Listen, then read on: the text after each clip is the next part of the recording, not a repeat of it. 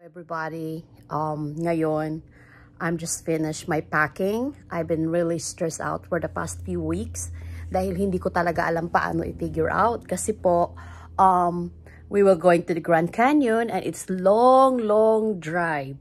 So, ang gagawin namin, every 8 hours lang kami sa daan and then mag-stop kami kung saan kami maabutan ng pagod, doon kami magstay. Ang challenging po sa magta-travel, after 10 years na kami nagta-travel every year. Isang place lang kasi pinupuntahan namin. So this year is a very challenging for us kasi one stop, one hotel. So talagang I'm super stressed. So ang ginawa ko, na-figure out ko kung ano ang gagawin namin. Hindi namin dalhin yung buong luggage sa isang hotel every day kasi change another state, another hotel. So this is the way I pack our luggage para hindi stressful, okay? Alright guys, that's my own luggage at ito yung kay Mia. Si Matthew, nagpack din siya the same way like I do. And then yung asawa ko, yun sa kanya. So anyway, this is how I did. Ito yung damit ko. One bag each day. Isang bag, isang kukunin ko lang na damit. Hindi na kailangan tanggalin yung whole luggage. Hindi na po. Para hindi mai-stress. So, isang bag, isang araw. Ayan ang ginagawa ko. And also for Mia. Also for Mia, yung aming makulit na bata. I'll show you what I did. It's also the same thing. Yan. It's also the same thing. Ito, 1 each a day. 1 each yan. Hindi ko kailangan kunin lahat yan. And then, may mga extra na mga ano dyan. Kung kailangan ng extra, maglagay ka ng extra dyan. But 1 each talaga. Para hindi na kuha sa too far.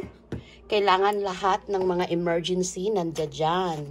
Like Advil, sakit sa katawan, pampatulog, my own Benadryl. Nandyan talaga lahat. Kailangan ipack ko din yan maya-maya. Sakit sa tiyan, ayan, ready na yan. Ito yung aming panlaban sa COVID. We have a lot of mask and also Clorox wipes. Ayan. Para pagdating sa hotel, sprayhan mo ng bonggang-bongga yung mga bedsheets bago kayo papasok. Ayan. And then yung hand sanitizer namin is very big. Yan. Kasi Las Vegas is really hot right now. It's 150 degrees. Ano siya. Tapos yung mga hats. Alam mo naman, yung chinelas and everything. Yun ang dadalhin namin. Para malinis. Malinis talaga. Malinis dahil sa COVID. And then, there's other things that we need to remember. Kailangan talaga yan. Kung hindi, patay tayo dyan. Hindi maging buo. Ito yung charger ng aking, ano ba yan? This is a portable charger, okay? Portable po yan. Pwede mo dalhin sa bag para pag nawalan ka ng battery, i-charge mo lang while nasa labas ka. So, yan. Getting ready. So, now, everything is ready for tomorrow. We already, my God, my face is so red from the sun. Anyway, it's all ready for tomorrow. Try to make sure that everything is inside, and then tomorrow we're gonna be leaving, and our doggy will gonna be in our neighbor. So this is how we prepared. A night before, you load it. And then tomorrow morning, we're just gonna take a shower and stay tuned for tomorrow.